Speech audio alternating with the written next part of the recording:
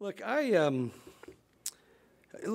me do this. I know it's late in the day and you're tired. And I remember coming to these. In fact, Scott Dunaway and I used to go to these together and listen to people tell us how to use, goals and notes. And I've got some suggestions. And what I'd like to do is just be biographical, as they sent some questions that they like me to answer. But I'd like to open it up in just a few minutes, and if you have questions, again, I'm perfectly happy to shift back into performer mode. But if there's things that you're really curious about, I'd really prefer to address those. But I'm perfectly happy to do my shtick. So you folks will decide in a few minutes. Let me take 10 or 15 minutes and just give my background. Graduated from BYU Law School in 1984, and 3 years before that finished up my undergraduate work in political science. Nowadays, when people are sticklers for resumes, I always have to be really careful because I didn't actually get my bachelor's degree until I was halfway through law school. Apparently, I forgot to do my senior paper, and they were kind of sticklers about that. So on the Christmas break, I had to hurry up and do a senior paper, and then so my resume technically, or not technically, actually says I graduated from BYU undergraduate in December of 1982 and from BYU Law School in April of 1984. So people, luckily, I'm so old now, nobody pays attention to that. But I was active in politics from a very, very early age. I was raised mostly up in Seattle, and Washington State, when I was raised there, was really the beautiful example of where we had conservative Democrats and liberal Republicans. At one point, and some of you will remember this, we had Dan Evans, quite a liberal Republican governor, and Scoop Jackson, who was a very conservative Democrat senator. So there was a lot of overlap between the two parties, and I was raised in kind of a labor union Democratic family. My father was a career military person, so was not allowed to participate in campaigns, but his father, who died before I knew him, was a legislator in the state of Georgia. So my father had been raised in a political family, but because of his, he up until I was about 12 years old, he was in the military. So as a 10-year-old, he would take me to Democratic state legislative candidates that he liked, and he would walk me in as a 10-year-old and say, my son would like to volunteer. And this was a long, long time ago. I'm 60. And I remember one time I handed out matchbooks for a candidate. Can you imagine doing that now? Vote for Bill Leckenby matchbooks in store parking lots. But at an early age, I saw that politics gave great ego rewards for very marginal performance, and I was drawn to it. And if you have an hour a month to spend on a campaign, you get to be a block captain. And my dad had spent 24 years in the Army and only made it to a master sergeant. And if you spend a couple hours a week, you can be in charge of block captains, which I figured was like a major or a colonel. And so I was active in campaigns through high school. And when I came back to BYU, was active in campaigns after my mission. And I had this name won't mean a lot to most of you, but my mission president up in Quebec was Wayne Owens, who had been a former Democratic member of Congress. And he was very fastidious about not talking politics, but just associating with him was one of the great formative experiences of my life, and came back and was involved in campaigns. And I went to undergraduate, I majored in political science, and I went to law school with a single focus of wanting to be involved in politics and government. I had the kind of bittersweet experience to sit in a luncheon just last week with my tax professor, who has since retired, and I felt so bad because I remember when I knew I'd never be involved with corporate taxes, and figured if I just got a C minus, I could graduate. And boy, I wished I'd have paid attention now. So I worked in politics and campaigns, and even in law school, I took a semester off to help run Senator Hatch's reelection campaign in 1982. And then went back to law school, and my first job out of law school was back working as the most junior attorney imaginable on the Senate Judiciary Committee. And you know, again, I was so junior, I was actually doing stuff for the secretaries as this young lawyer. And after a year, a friend by the name of Mike Levitt, who was a close friend and 7 years older than me, so he seemed old and wise, he said, come back to Utah and let's form a political consulting firm.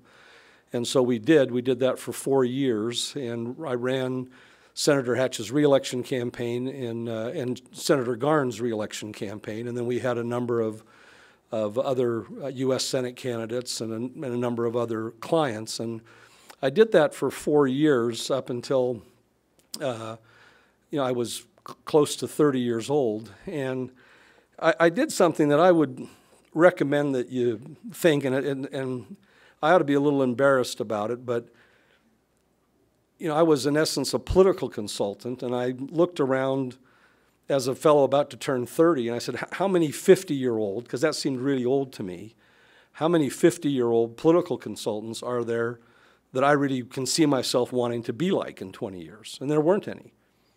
There were a couple that I really loved and I still keep in touch with today, but I didn't want to be them. And so I told Mike Levitt, you know, I said, look, let's do this for another year to get us through the election cycle, and let's wrap it up. And he said, well, if you don't want to do it anymore, I don't want to do it anymore. And so I left that job to be the chief of staff to Governor Bangerter, and we'd consulted on that race, and he was at one point 33% behind, and we were able to help him coach through to a victory, and that was 88. And so I became his chief of staff in December of 88 and did that for about 3 years. And for those 3 years and 2 years before that, there was a fellow by the name of Omar Cater that Scott and I know and love, and he had taken another job just before the semester started, and I got a panicked call from the department chair asking if I would fill in on teaching a class on what I don't even think they offer it anymore, called Political Participation, Political Science 230. And I think after I got done teaching it, they just realized anybody would just look bad by comparison, so they actually scratched it from the curriculum. And but I taught one course a year for BYU for 5 years, and it was just the most enjoyable thing that I did. And so as I decided I wanted to leave the chief of staff job a couple of years before Governor Bangerter's term finished, or a year before, and BYU, the political science department, Dean Clane Pope and Department Chair David Magleby were willing to come and give me a try to join the faculty full time, and it was a real stretch for them because even though technically I can be called doctor because I'm a Juris Doctorate, you know, PhDs see a lawyer kind of like an electrician or a plumber, but less useful to have as a neighbor. But I loved it, and I taught for 3 years, and then went back as a visiting professor at University of North Carolina, Chapel Hill, and loved that, and then came and did another year. But to go to the point made in the introduction, I was doing some consulting with a New York-based company called Leucadia, and they had some challenges with a variety of companies, running from a national bank to a company that made movies for the Disney Channel. And they would occasionally ask me to spend a day here or a day there to help them on some things. And before I left for North Carolina, they had expressed interest in hiring me. And I came home one night after a long day of teaching or being on the faculty, and threw myself dramatically on the bed and said to my wife, Shirley, I said, I had no idea how lonely the academic life was, that it's very isolating. I don't feel like I'm fully valued for the practical experience I have. And I said, I just had a rough day. And she sat on the bed next to me and she said, Bud, I want you to remember our deal. And I said, I don't know what our deal is. And she said, you know, so many men your age are actually increasing their earning capacity. and you took 2 pay cuts in a row to become chief of staff and another pay cut to, and she said, to be a teacher. And I said, well, I'm a professor. And she said, all right, whatever. And unlike now, where your faculty members are paid these just ridiculously high salaries, I mean, they're fabulously wealthy, but they were really quite miserly back when I was teaching. And so she sat on the bed next to me, and she said, so many men your age are actually increasing their earning capacity. And she said, and I've never complained. And I said, until now. And she said, well, I'm not complaining, but here's the deal. She said, you can either come home isolated, alienated, undervalued, and well compensated, or you better be the happiest teacher, professor in the world, because I will not be married to an unhappy, poorly compensated man. And I sat up and I said, you're not kidding. And she said, no, I'm not. I'm very serious. She said, and she took care of she still takes care of all the money in our household. And she just said, that's the deal. You're either a happy member of the political science faculty, or you can be unhappy and do something and be well compensated. And I literally got off the bed, called the chairman of this New York Stock Exchange traded company and said, I'd like to talk to you about coming to work for you. And they flew me out that weekend and finished up my teaching obligations and went to work with Leucadia National, LUK, on the New York Stock Exchange. And it's pertinent to the questions that were prescribed. So I had no business background. I had not paid attention in tax and law school. I'd never had an accounting class. I'd never had a business class. I knew that I was going to be active in politics and government, so why dirty your hands with that stuff? And Leucadia hired me, and what Leucadia did was bought distressed companies, undervalued companies, and turned them around. So sometimes we mess them up more, but our goal was to turn them around. And they asked me to come run this film company that was making movies for Disney, and worked through that for them. And then one day, Joe Steinberg, the president of Leucadia, was in Salt Lake, and he said, you have 2 choices. You can either take over our 2 banks, or you can move back to New York, but the film company's wrapping up, and you're not going to make a career of that. And I didn't want to move again. We just moved 3 times in 3 years. And so I said, well, I'll do the banks. And the next day, the chairman of the company called me into his office. And he said, I understand my partner wants you to run the 2 banks. And I said, yes. And he said, Bud, he said, you know that I know that you're a smart guy. And I said, well, thank you. And he said, but in meetings with other Leucadia executives, when you confuse revenue with income, he said, I know at a theoretic level you understand the difference, but it is a real distraction. And he said, I just called your wife an hour ago and told her that we were going to be docking your bonus if you didn't hire an accounting tutor. And we'll pay for it, but you've got to learn the language of accounting. And they actually flew the CFO out, and he took me to dinner, and I still remember he had a Dewar's Scotch in front of him. Was he sipping while we were looking at the menu? And he said, look, the chairman and the president of Leucadia want me to come out and give you some accounting assistance. This is the CFO of a New York Stock Exchange traded company. And he said, I don't know how remedial I'm supposed to get. He said, do you understand dual entry accounting? And I said, well, you know, I'm glad you brought that up, because how is it that assets always equal exactly liabilities? I mean, come on. And he motioned to the waitress and said, I'll need another Scotch. And so I hired, got tutored, and then I called Harvard Business School and said, find me an analyst that wants to work in Salt Lake. And they found a great guy by the name of Randy Jensen, and that name is significant in the sense that he became a job description at Leucadia. And because I'd known them before I went to work there, I didn't spend any calories trying to pretend to be something I wasn't. And so that back before you could email files, Randy and I would literally, late into the night, sit next to a desktop computer, and I would do the narrative, and he would do the spreadsheets, and he was just a poet.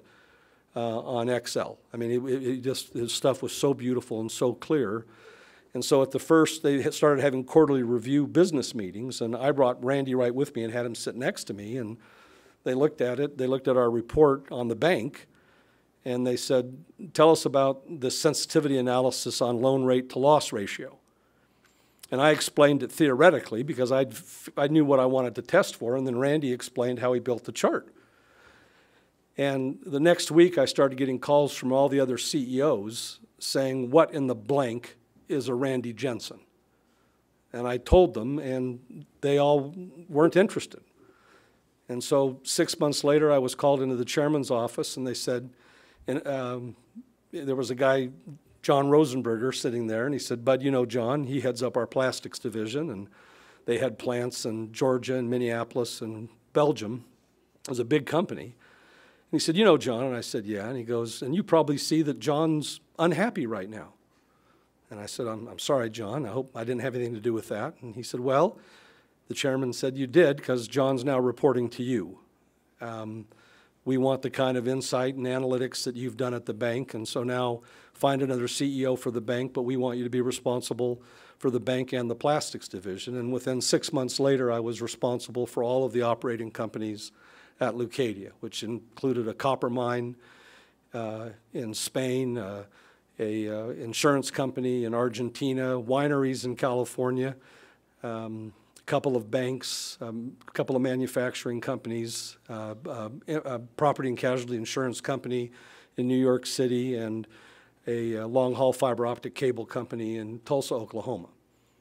And by then I'd had about 11 of these MBAs, a couple from BYU that did fantastic, and a few from other graduate schools around the country. And we kind of changed the way this entire company did their reporting and visualization and of the results. And I produced a monthly book, and pretty soon they stopped having quarterly meetings and started having semi-annual meetings and then just annual meetings because they had a book that even a guy like me could understand. That was my career at Leucadia. In the last 4 years or 5 years I was there, I was traveling 180 nights a year. And if you do the math, you know, I was always home on weekends because I was a bishop at a university singles ward, but so that meant I was gone almost all of the other weeknights. I explained to my daughter Emma, who's here, that early on that putting family first is really just an expression. But I was just burnt out after 12 years of working at Leucadia, and I went to the chairman and to the president, and I said, look, you folks have been really good to me, and I don't want to be sneaking around, but I want to see if I can go back. I feel like I want to go back and work with young people again, and at the college-age folks. And they said I was out of my, they used some vernacular, but they said, why don't you take a look for a few months and see if there's something that really attracts you, and work on your succession planning. And I spent a few months looking around at opportunities, and then got called in and asked to serve as a mission president. And in July of 2007, it's funny that revelation is really, and I don't mean to be disrespectful, but I'm very sincere about this. Revelation is a dull instrument. You feel this gnawing sense that you need to be working with college-aged young people. And I just assumed it meant returning to the university, but that's not what heaven had in mind. And while Scott was laboring in Italy, I was in Australia. And I remember calling him once and saying, what are you doing with your missionaries? He said, well, this is just done away. He said, we're really committed to our missionaries having a rich cultural experience. And so we make sure that every one of them gets to an opera, right? Was it at La Scala or just any opera? Any opera. While they're missionaries. And I thought, man, that's a really good idea. And so I bought 14 season passes to rugby and got all of our missionaries to a rugby game every year. I figured that was the equivalent, but loved serving in Sydney and came home and did I didn't feel right about going back to Leucadia. They were very kind to me, and I'm still on a board of directors for them over in Italy, so I get to go to Rome every 3 months. But I did a 6-month project for a New York private equity company that had a problem in Chicago, and I did that. And then I did a 6-month project with the Huntsman family to get their private holdings in better shape, and then got an offer to go back to Perth. The last deal I worked on at Leucadia before being called as a mission president to Sydney was to do a startup iron ore mine in Western Australia. And the founder of that, who was now worth $6 billion, you know, Leucadia made over $2 billion in 5 years on a $400 million investment, and they send me a fruit basket every year and thank me for that. And so I moved to Perth. This would have been in July of 2011, and worked for 18 months in Perth. And then it just turns out that a professional adventure in Perth, Australia, just ends up feeling way different than being in the Lord's service in Sydney. And even though I had a lot more flexibility, and when I'd worked there about 18 months, my wife came down. She went back to the U.S. to get Emma settled into school. Emma pretty much wrecked this professional opportunity for me, and she was inspired, and sure, she'd been to 3 high schools in 3 years, and her mother said, for your senior year, if you want to go back to Salt Lake and go to high school there for your senior year, you can do it. And then she turned to me and she said, Bud, we're not going to do what you usually do and pretend to let Emma make her decision. She's going to make her own decision. And then she decided to go back, so Shirley went back to get her settled in school and flew back the Friday before General Conference. And in Australia, they show General Conference a week after because of the time differences. And I was in the Western Australia Mission Presidency and had a branch meeting I had to go to. And I picked her up, and I picked up Shirley, and I said, look, we got a 3-hour drive, and I'm just going to listen. I said, I know you have some concerns, so we got 3 hours, and you just open your heart and don't worry about offending me. And I still remember as the garage door closed, she said, all right, there's 3 points I want to make. She said, number one, this is not the kind of marriage I signed up for. And she said, we've been separated 3 times for over 4 weeks. And I said, well, I know that's been hard. And she used a phrase I'd never heard before. She said, it's on the wrong side of hard. She said, it's become easy. I go back to Utah for 4 or 5 weeks. I become a single mother, single grandmother. You stay in Australia and become the indispensable executive that can work 14-hour days without the burden of family. And she said, I'm not worried about how hard it's become. I'm worried about how easy it's become.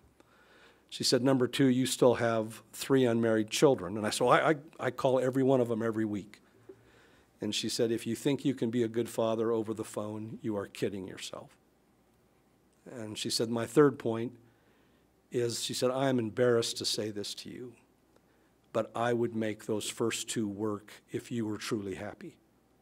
But I can tell that you're not truly happy, and it's finished. And I said, the job? And she goes, yes, the job, you know, not the marriage. And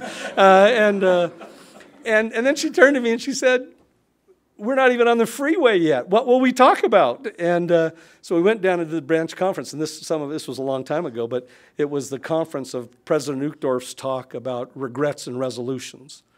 And Shirley had downloaded it onto her phone, and we were listening to it as we drove back from this branch. And after President Uchtdorf's talk on regrets and resolutions, she reached over and pressed pause and said, I'm curious how it feels that he had to take everybody in the church's time to deliver a message that only you needed to hear. And I said, oh, come on, yeah, you're piling on. So that was on a Sunday, and we went to the temple on Wednesday, and I quit on Thursday. And they asked me to stay through December, which I did, and came back and didn't know what I was going to do next. I was on 3 boards of directors in Australia, which they kept me on. I was on a board in Italy, and then a good friend of mine, Randy Quarles, who will be sworn in this week. He was not a partner as of 5 p.m. yesterday. He's going to be the vice chair of the Federal Reserve. And so he's back in Washington, D.C. doing that. But Randy is the son-in-law of the Eccles family, and he and I had been talking for about 7 years about doing something together. So in late 2013, early 2014, we formed Cynosure, which is a private equity firm and wealth advisory. And and so what I spend most of my time is what's called private equity, where we look to buy, and unlike most private equity, we're not a fund. What we prefer to do is to buy minority positions and have a long time horizon. So typically where we're valuable is when, like for example, one of our companies had one founding partner that was 70 and one that was 50, and the 70-year-old wanted to retire and the 50-year-old didn't, but the 50-year-old couldn't afford to buy out the 70-year-old, so we bought him out, and we've done that on 4 or 5 situations. So I'll wrap up with one example of what we do. When we were first, before we had an office or business cards or anything else, in fact, Randy was still living in Washington, D.C. as a partner at Carlyle, the biggest private equity firm in the world. And he called me and said, hey, we've got an opportunity. Some people I know have never done direct investment, private equity before, and they don't want to do it on their own, but they'll do it with us, and they have 2 companies they want us to look at. One is a company that does inventory software for national retailers, and the other is Burger King. He's a Burger King franchisee that has 50 Burger Kings and wants to expand, and so we said, meet me in Atlanta next week, and so we met, and his flight was late, and we were late getting to the restaurant, and we didn't have assistants or itineraries or anything else, and so we sit down, and the guy was kind of a very nice upscale chain, and he said, I hope this restaurant's okay. And I said, when I'm in Atlanta, I prefer to eat at Crystal's Burger.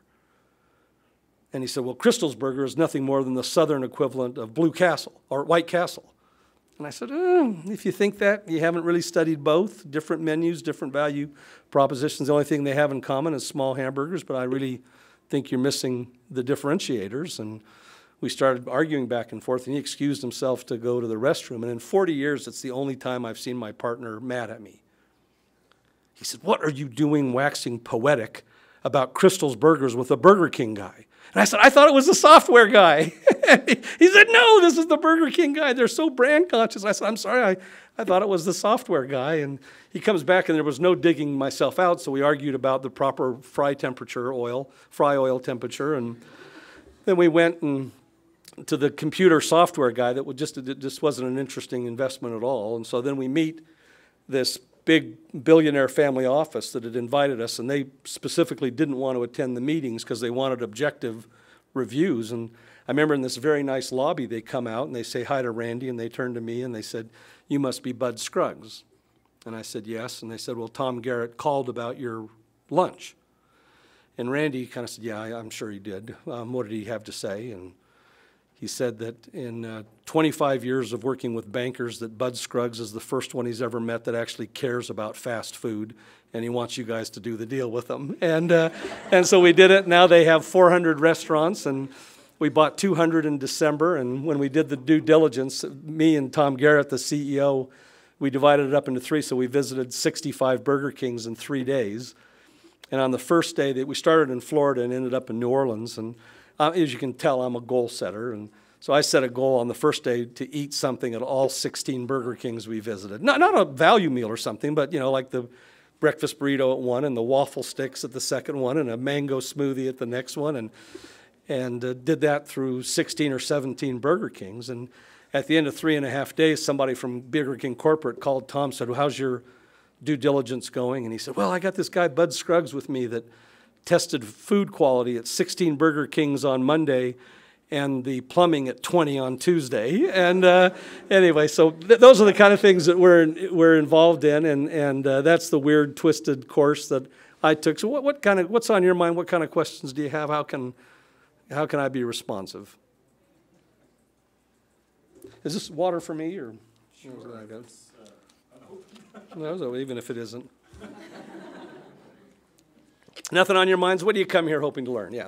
So, over your time, you've built up your network. You know all these different people. What's been the most effective way of kind of maintaining contact with people, not interfering too much in their lives and making them feel like you're just constantly looking to get things out of them, but not letting them kind of be forgotten about and kind of lose that relationship? Well, it's a lot easier now with with email. I mean, I keep in mind I started my career before there was email, and but I do spend a lot of time at it. I spend less time at it now, but I would go, you know, and again, the key thing, people can tell if you see them as a means to the end. If you see people as tools as opposed to individuals, they can feel it. And so talking about mentoring, I remember when I was on the faculty here, then Elder Eyring gave a talk on mentoring. And if you can, I think you can still Google it and listen to it, but he said something that just was seared into my mind. In fact, I think the talk was to find and keep a mentor. And he said, if you value praise more than criticism, you are likely to get neither. And I've learned that the most valuable thing I can do, I love the fact that I worked with two New York legends in the deal business that up until I was 50 when I left were still willing to call me up and say, I don't think this was your best work. You can do better than this. And you don't find that very often. But you have to be welcoming of the feedback. But I spent a lot of time at it. And sometimes they had time and sometimes they didn't, and worked hard to keep in touch, but it's important, but part of it is that you have to be genuinely interested in them as individuals. And secondly, my career has really been a series of benign betrayals. All right, really successful people are very good at keeping people working for them that could do better elsewhere. All right, they're masters at it. And when I got to the point that I felt I had learned all I could from a mentor, I left. I went and found another mentor. I made my employment decisions based on what I could learn from individuals, not by any other. That was the primary factor. And let me share one spiritual experience that most of my spiritual experiences have come in the forms of rebukes. I don't know if anybody else has had that experience, but I was offered a job about halfway through my Leucadia tenure, and the starting offer was $1 million a year and 10% equity of the company. And if I would have taken that job, it probably would have been worth $100 million to me personally, not the company, just to me personally. And Shirley and I prayed about it and fasted about it and went to the temple, and I couldn't, one of the things that a dear friend once said to me one time, because it was after Perth, where I just felt it just had been a mistake to do the whole Perth thing. And I was embarrassed. Emma knows, for like 6 weeks afterwards, I just kind of stayed in the house and kept borrowing her car. And Shirley said, you got to get a car. And I said, I don't deserve a car. And she said, okay, you don't deserve a new car, but you have to quit using Emma's car. And then she just went out and bought a car. But I was, I just really felt embarrassed. And I went to a friend and I said, I prayed and fasted and did everything I was supposed to do on this Perth job. And he said, well, how did you put it to heaven? And I said, I asked for permission. He said, oh, that's so dumb. And I said, why? And he said, look, if a righteous individual asks heaven for permission, if he's asking to do something that is unrighteous, the answer will always be no, but any other question will always be yes. Heaven's as happy to have you learn from mistakes that you make with your best judgment as anything else. But on this job that I turned down, we're sitting in the temple. This is, years before that, and I turned to Shirley and I said, you and I made a commitment to each other when we were living in a mobile home as undergraduates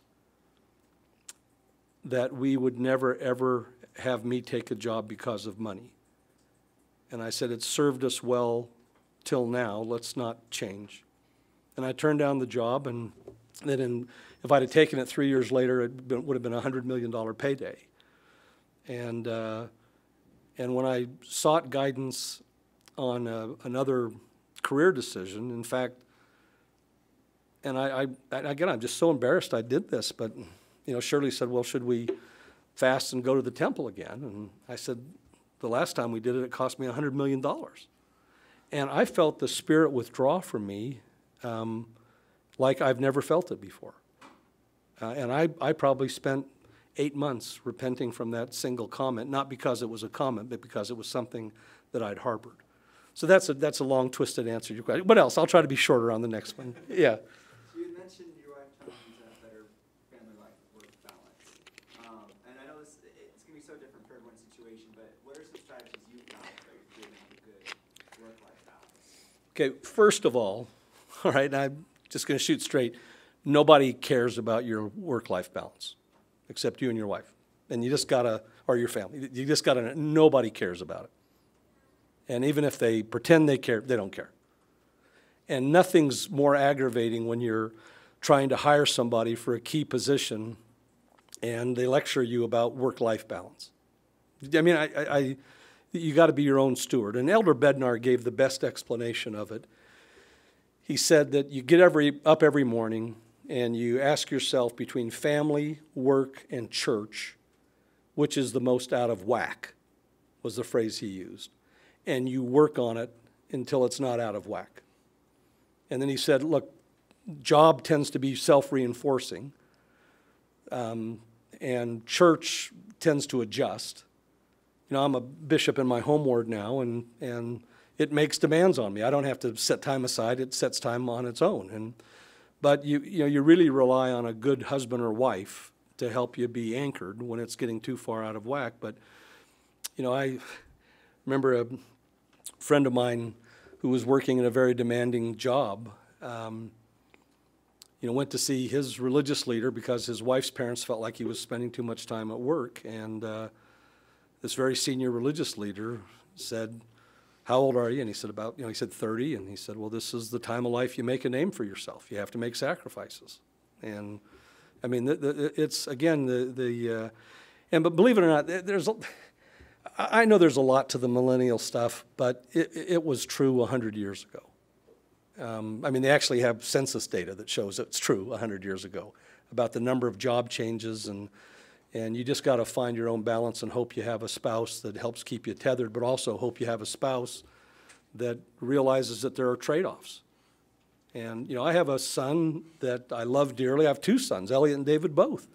They made the decision when they were in college that they were not willing to make the sacrifices I've made. They talked about it openly. And they both, make, enough money to support their families. They both live within their means. And they understand the trade-offs. And I'm proud of them. I really am. And anyway, so, there's another question in the back? Yeah. So as far as, work ethic and working in business and also in the church and also in the faculty here, was there any one habit or practice in your work life that brought you the most success? Okay, yes, but it's a window into my weakness more than, I don't want to try to pass this off as a strength, okay, because it's not. I would work 2 nights a week until 2 in the morning. And I'd work a half a day every Saturday, and every other night I'd work till about 8 o'clock. Except for Monday night, I got home for family home evening, and Wednesday night, I was an elders quorum president at one point, but I made adjustments there. But and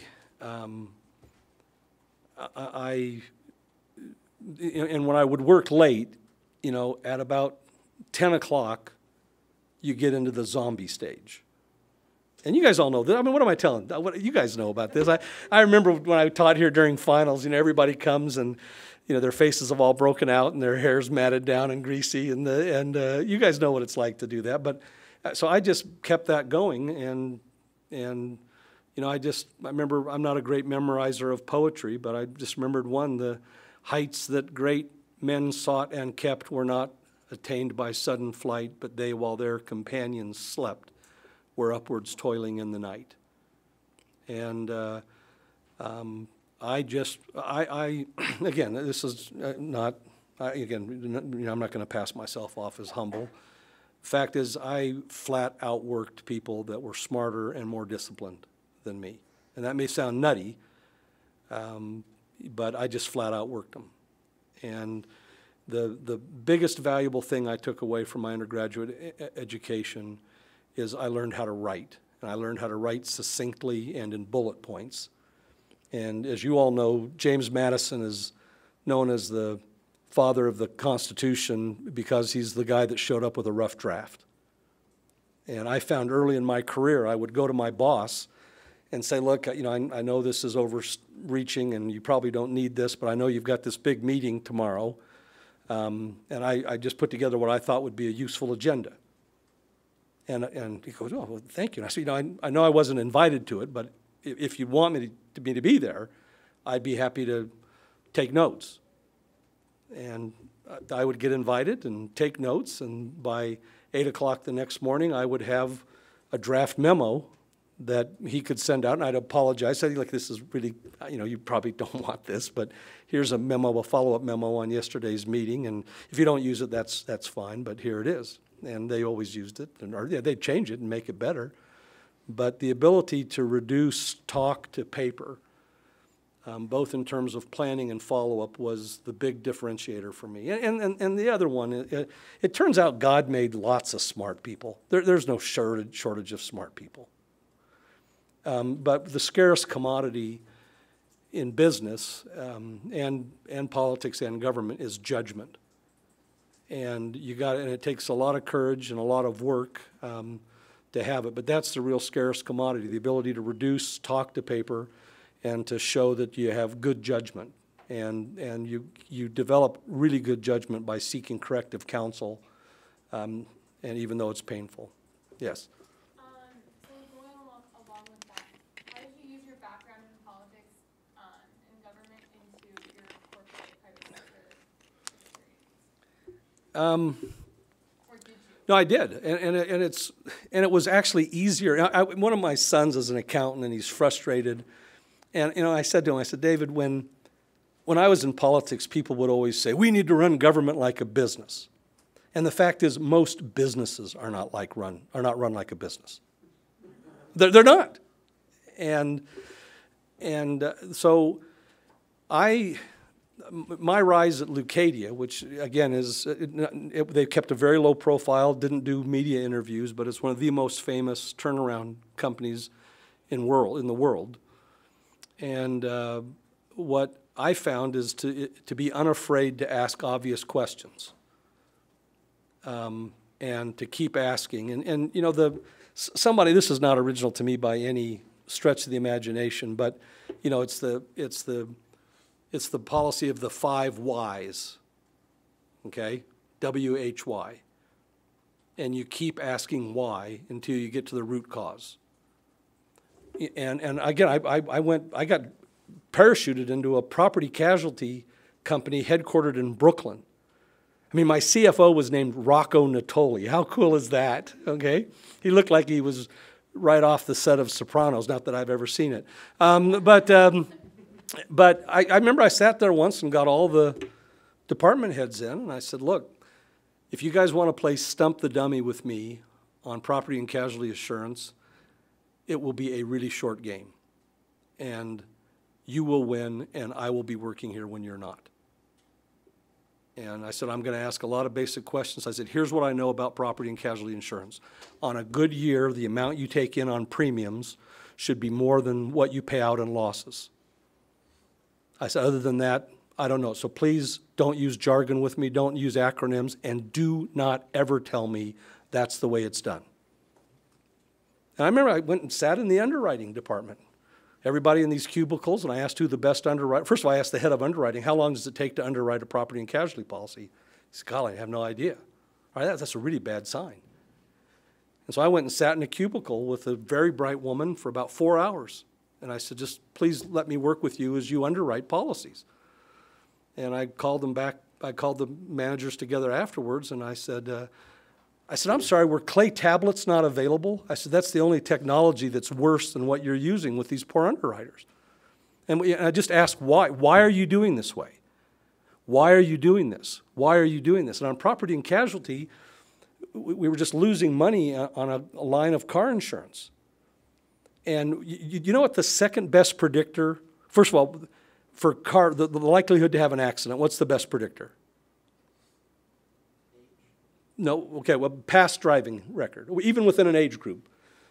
past driving record is the best predictor of whether or not you'll have an accident. If you've had one before, you're more likely to have one in the future. The second best predictor is credit score. People that are lousy at managing their finances turn out to be reckless in other ways. And you can't not accept somebody as an insurance customer based on their credit score. But this company had shifted to allow people to pay their car insurance monthly. And if you've got somebody that can't afford to do at least semi-annual car insurance payments, you have a problem. And we just quit taking monthly payments. First we shifted it back to quarterly, then to semi-annually. And the risk rate just dropped like a rock. But I didn't come in there with that knowledge. I just kept asking why. Well, why? And then you try to summon up the courage to act on it. So, hey, I think we're about out of time, but any other questions, or I'm happy to stick around afterwards, yeah. Let me ask you one that comes up with political science students a lot, and that is, you went to law school. You're technically a lawyer. You never practiced I've law. never billed an hour. Why go to law school? Would you advise students to go to law school? What are the questions students should be asking about law school? Okay, people love to tell lawyer jokes. They love to demean lawyers. They love to have lawyers working with them. And it is just great training. And it was offensive the first week at law school where they kept telling us they're going to teach us how to think like a lawyer. But thinking like a lawyer or thinking like an economist are really a good skill set. And I've always been, and again, law school is a discipline in writing and sharpening your writing. And, you know, because I took a semester off, back then they offered spring and summer terms. In order to catch up with my class, I had to take every class they offered in spring and summer term. And I had this crusty professor that I'd had for first year torts, which just means, you know, suing people over hurting you or damaging you. And he was teaching, and I really disliked it, and I didn't like him. But he taught one of the summer classes, and I had to take it. It was in workers' compensation. I mean, which is just, anyway, it's just terrible. And the first day of class, he announces something that you never hear in law school, that your grade is going to be based 30% on class participation. Nobody does that. And the second week, he said, you know, if somebody has, I think the question is, if somebody has a nervous breakdown at work, is it covered under workers' compensation?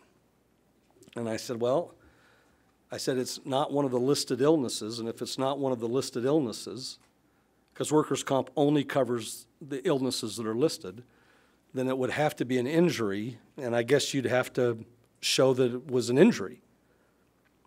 And he grumped, he said, that's not an A answer. That's not a B answer. I don't even think it was a C answer. And I just got done working on a really tough campaign, and I just said, well, hey, maybe it wasn't a great question. And he just took my head off. You know, you better learn to control your tongue, because someday a judge may ask you a not great question. And he was right. I was wrong. And I just hunkered down, and it was the only final that the night before Shirley and I went to a movie. I knew I was sunk. I mean, if you start off with a 30% hole, you're dead. And the 3-hour final, and again, I'm not making this up, I was done 90 minutes before the next person came out of that room. And the same term, I took the constitutional issues of family law that Bruce Hafen taught. And on that one, I didn't expect a grade. I thought I'd get an invite to co-author a book. And I get my grades, and I got, you know, a good A- from Professor Hafen, and I got a grade that was so high in workers' comp, I got to actually go to the awards banquet and got given a horn book. And so I actually went to the registrar, and I said, like, I know this is no big deal because it all washes out, but I think you swapped my 2 grades. And you can imagine the look I got. She goes and gets the file, and she said, no, they were right. So the first day of my 3rd year of law school, I'm coming in from the parking lot, and the professor's coming in at the same time, and he says, Mr. Scruggs, I couldn't help but notice that you did considerably better in workers' comp than you did on torts. And I'm curious as to how you did that, since they're basically, workers' comp is just simply the statutory torts. Can you explain the difference in your performance? And I said, yes. I said, I realized partway through the class that you didn't care about analysis. And he stopped and said, that is exactly right. In torts and workers' compensation, either the facts are there or they're not there, and all the analysis in the world doesn't change the facts. And then he got even on the first day of the first year torts class. He said, anybody that wants to know the secret of doing well, go see Mr. Scruggs. This is his carrel number. And I got back to my carrel, and there were like 25 people waiting to get my outline. So anyway, I took too much time, but thank you, and I'll stick around afterwards. Thanks.